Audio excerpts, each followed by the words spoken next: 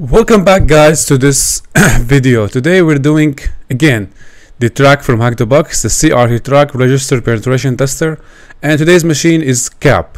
Cap is also an easy machine, extremely easy machine, guys, tremendously easy machine, as you will see down the road in this video. So we click on the machine, we spawn the IP address, and we get it running. The first thing that we do all the time is the in-map scan. So I got everything ready for you guys here without you needing to wait for me to type the commands. So as you can see here, I ran the scan against the IP address using the -A switch, and I've seen several open ports. Among them, we have the 21 for F2P, 22 for SSH, and 80 for HTTP. And as you can see, we have fingerprints information about the web server running, Unicorn, and here also we have the version of the SSH and the version of the FTP server running. These are information that we need to pay attention to when we run penetration tests. Okay, so long story short, FTP here, it does allow anonymous access, but there is nothing you can find in there. Now you are left with enumerating SSH and HTTP. Now SSH, since there is no credentials, and since enumerating the version may take some time to find a relative exploit, so we're gonna head start with port 80. So we navigate to the web server and we see this dashboard.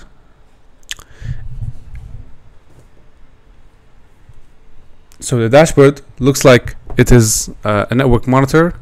We have metrics about the security events, the failed login attempts, and the port scans. And the username is Nathan, as you can see here. We have a couple of functionalities here, the messages, the settings, and features on the left panel. Security snapshot. If you click on the security snapshot, you will see here, as you can see, take a look at the URL path, /data/2.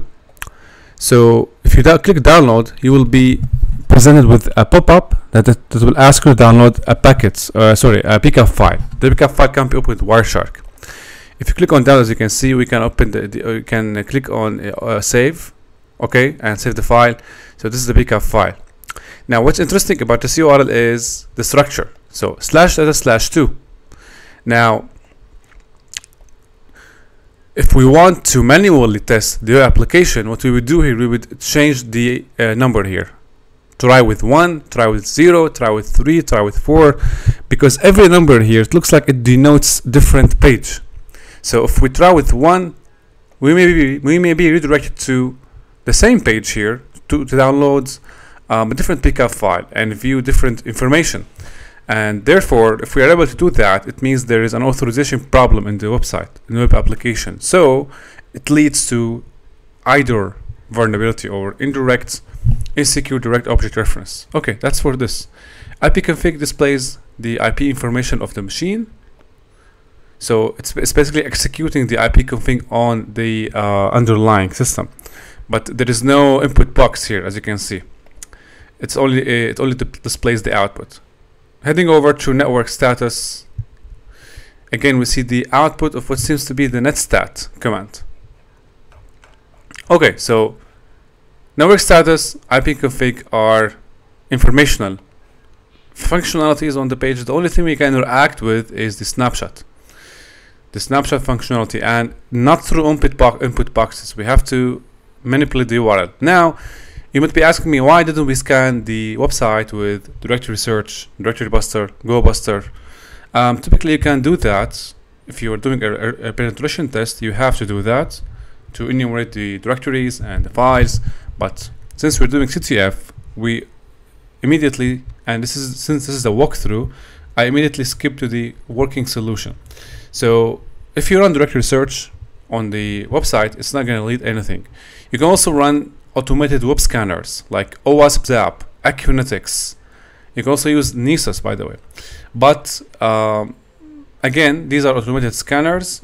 The manual way is to manipulate the URL. So what if we try with 1? If we try with 1, we are redirected again to a different page. If we try with 0, we are redirected to the same page here, but as you can see, the number of packets is different. So we got here a number of packets to investigate with Wireshark. Now if you head back to 1, as you can see, the count for every section, the count is 0.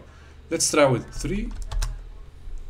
Now with 3, it redirects me back to the dashboard. So what this all means? It means that there is insecure direct object reference on couple pages.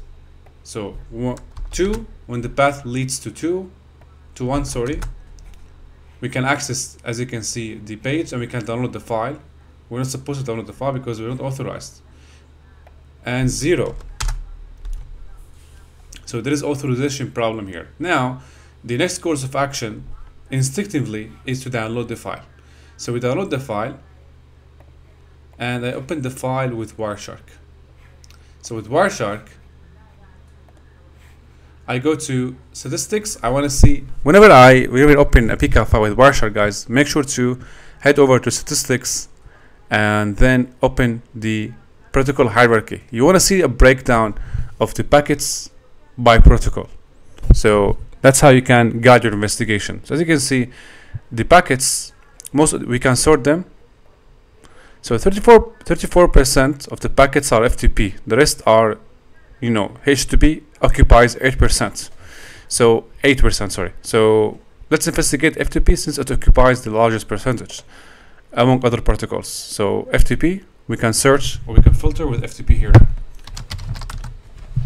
And it is intriguing to investigate a PCAP file that has FTP conversations or packets, because FTP is a plain text protocol that passes information or packets as plain text, which means if a username and password have been passed in the packets or have been recorded in the packet capture, we can view them. So as you can see, we have the username Nathan, and this is the password. Luckily enough, you can use this information to log into the SSH server.